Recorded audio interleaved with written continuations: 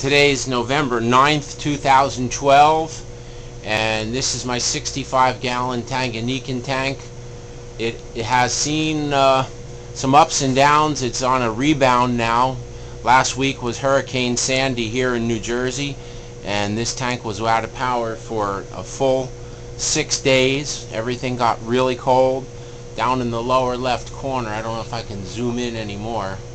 No, that's it. I'll have to come closer. There's only one Tanganicodus irsacae left, and he's down in that corner. I'm going to probably spook him. He's right down at the junction of that vertical rock. Let me see if I go to the side, if it can be seen.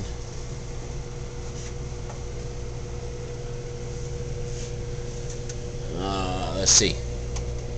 Where is he? I should zoom out. Oops. He's not moving. Here he is. I'm really doing a contortion because this is the side of the tank. Well, since I'm back here, oh, there he goes. I just spooked him. Anyway, behind the tank, I don't know if I can get back here. Here. See if we can see back there. Yeah, this is the back of the tank. All I have left is a pair of Julidochromis, regani, and there's the nose sticking out from the rock there at the bottom. See it right there?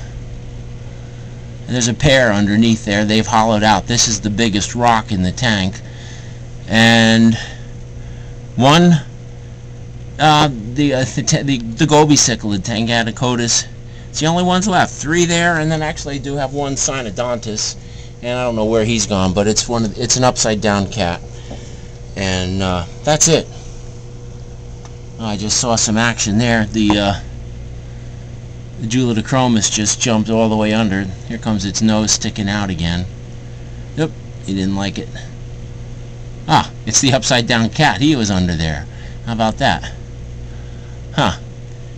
I was hoping I had a pair of the Tanganicodus left, but I don't see them. So I am very disappointed at that. Very interesting that the Synodontis is going under there. I wonder if it's... These guys have never seen any fry, so maybe he's been eating them all. So let me come to the front. Today I just added this little circulator. It's it spins around. It's got lots of bubbles on it. This tank is purling like crazy, and ever since I turned it back on after the power failure, you can see the algae on the rock. It's making a comeback. This was really lush before, but now I had a whole bunch of blue-green algae. There is some black brush around. I've removed 65 pounds of rocks. They're down here in this bucket. Out here. See here? I took them out because I was looking for dead fish, and I just never put them back, and some people were wondering how many pounds of rock I had in this tank. So if this is 65 pounds from what I took out, you can see the gap.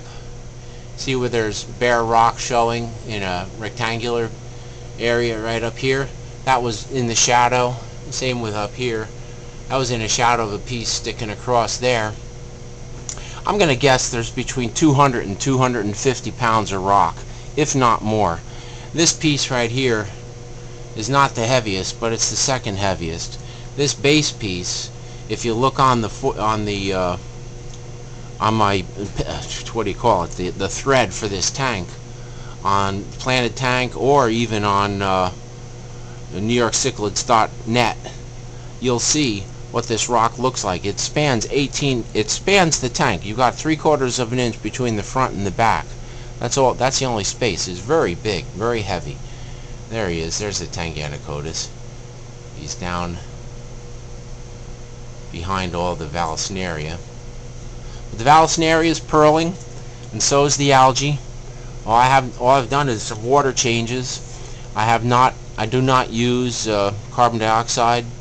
This is a Tanganyikan chemistry tank. I use Seachem Tanganyikan buffer, and the lake salt with deionized water. So I'm mixing it up according to their package directions. I really haven't tested it recently.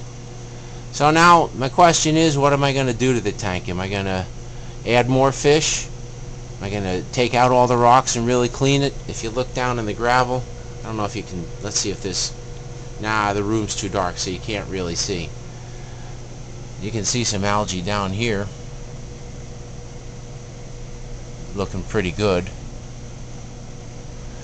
I did have blue-green algae, and I know that that pearls. And I don't think that this is blue-green, because this tank, this is Friday, so on Monday when I turned it on, the blue-green started, the green algae started growing, and it does seem to be covering over. I can see it day by day really taking off. There are a couple patches. If you look right here on the back rock, right in that area, I'm pretty sure that that's black brush algae, but it's just immature. I used to call it brown felt algae, but I don't know. It's all along here. Let me move the cord. It's all along the face of this rock.